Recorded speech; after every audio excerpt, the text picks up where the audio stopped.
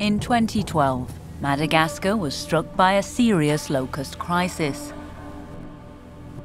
This plague threatens the food security of more than 13 million people whose main source of livelihood is agriculture.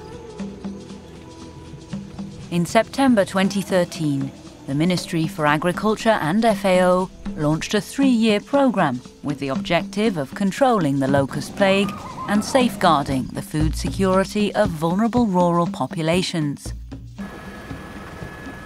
To this end, with the government's support, FAO deployed 3 mobile aerial bases which move with the locust population dynamics.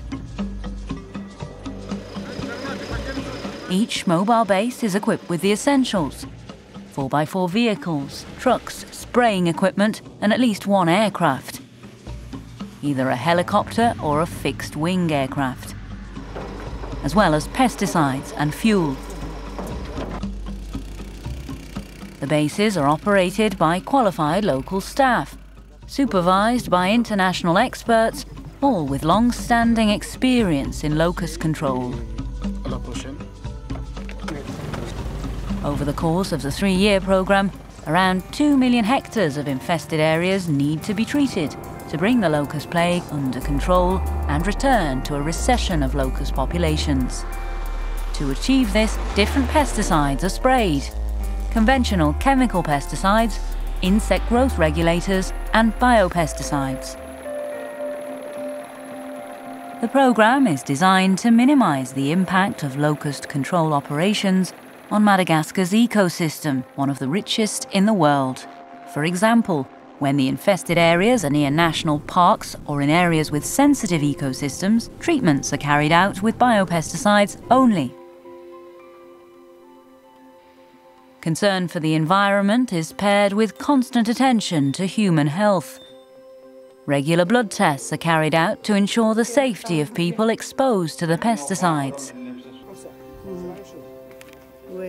FAO's guidance and training to local staff contributes to strengthen national locust control capacity, while building related knowledge and skills.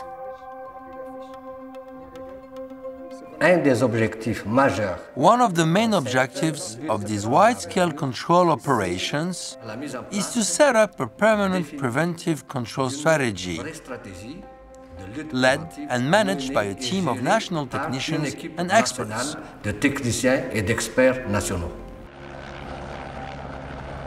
An effective locust preventative strategy would result in the treatment of a maximum of 50,000 hectares per year, and thereby avoid the ecological, human and financial impacts of a crisis.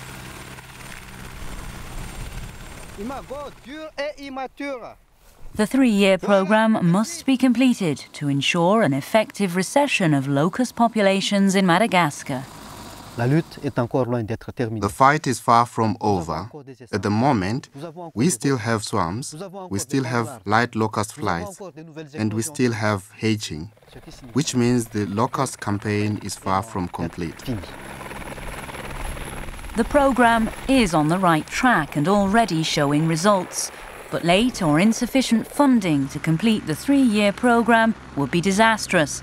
Locusts will continue to multiply, which could have devastating consequences for a population already struggling with malnutrition and basic food insecurity.